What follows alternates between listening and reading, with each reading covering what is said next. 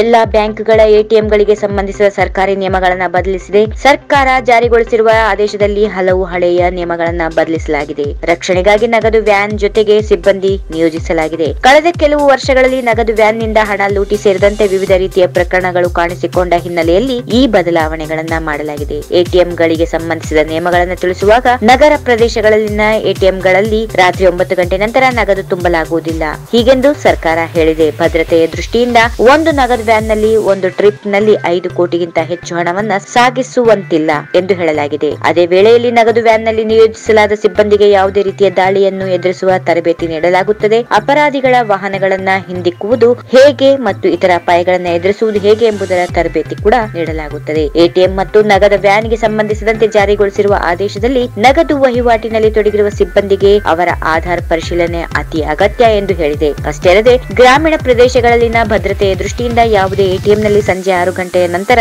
ನಗದು ತುಂಬಲು ಆಗುವುದಿಲ್ಲ. ಇದಲ್ಲದೆ ಎಟಿಎಂ ನಲ್ಲಿ ಹಣ ಲೋಡ್ ಮಾಡಲು ಹಿಂದಿನ ದಿನ ಅಥವಾ ಬೆಳಗಿನ ಸಮಯದಲ್ಲಿ ಬ್ಯಾಂಕಿನಿಂದ ಹಣವನ್ನ ಸಂಗ್ರಹಿಸಲಾಗುತ್ತದೆ. ಈ ಬದಲಾವಣೆಯ ಹಿಂದಿರುವ ಉದ್ದೇಶ ಏನಪ್ಪಾ ಅಂದ್ರೆ ಹಣ ಖಾಲಿಯಾಗುವ ಮೊದಲು ಹಣವನ್ನ ಭರ್ತಿ ಮಾಡುವುದು. ಭದ್ರತಾ ಎಚ್ಚರಿಕೆ ಮತ್ತು ಯಾಂತ್ರೀಕೃತ ಸೈರನ್ ಗಳನ್ನ ಎಲ್ಲಾ ನಗದು ಜಾಗಗಳಲ್ಲಿ ಭದ್ರತೆ ದೃಷ್ಟಿಯಿಂದ ಜಿಎಸ್ಎಂ ಆಧಾರಿತ ಆಟೋ ಡೈಲರ್ ಸ್ಥಾಪಿಸಲಾಗುವುದು. ಕ್ಯಾಶ್ ವ್ಯಾನ್ ನಲ್ಲಿ ಕನಿಷ್ಠ 2 ಭದ್ರತಾ ಸಿಬ್ಬಂದಿಗಳನ್ನ CCTV, live GPS tracking system ಮತ್ತು ಬಂದೂಕುಗಳೊಂದಿಗೆ ನಿಯೋಜಿಸಲಾಗುವುದು. ಸುರಕ್ಷತಾ ದೃಷ್ಟಿಯಿಂದ ಬಂದೂಕಿನಲ್ಲಿರುವ ಬುಲೆಟ್ ಗಳನ್ನ ಪ್ರತಿ 2 ವರ್ಷಗಳಿಗೊಮ್ಮೆ ಬದಲಿಸಲಾಗುವುದು. ಮಾರ್ಗದರ್ಶಿ ಪ್ರಕಾರ ನಕ್ಸಲ್ ಪೀಡಿತ ಪ್ರದೇಶಗಳಲ್ಲಿ ಸಂಜೆ 4 ಗಂಟೆಗೆ ನಂತರ ಎಟಿಎಂ ನಲ್ಲಿ ಹಣವನ್ನ ತುಂಬಲು ಆಗುವುದಿಲ್ಲ. ಪ್ರಸ್ತುತ ಸುಮಾರು 8,000 ಖಾಸಗಿ ವಾಹನಗಳು ಪ್ರತಿದಿನ 15,000 ಕೋಟಿ ರೂಪಾಯಿ ನಗದನ್ನ ಬ್ಯಾಂಕ್ಗಳು, ಕರೆನ್ಸಿ ಚೆಸ್ಟ್ ಗಳಿಗೂ ಮತ್ತು ಎಟಿಎಂ ಗಳಲ್ಲಿ ಜಮಾ ಮಾಡಲಾಗುತ್ತಿದೆ. ಇನ್ನು ಮುಂದೆ ಹಣ ಹೊತ್ತೊಯ್ಯುವ ವ್ಯಾನ್ ನಲ್ಲಿ ಕ್ಯಾಶ್ ಮತ್ತು ಪ್ಯಾಸೆಂಜರ್ ಕಂಪಾರ್ಟ್ಮೆಂಟ್ ನಡುವೆ ಬಲವಾದ ಲಾಕ್ ಇಡಲಾಗುವುದು. ನಗದು ವಿಭಾಗದಲ್ಲಿ ಬಲವಾದ ಉಕ್ಕಿನ ಬಾಗಿಲು ಇರಲಿದೆ. ಇದರ ಬಾಗಿಲ ಒಳಭಾಗದಿಂದ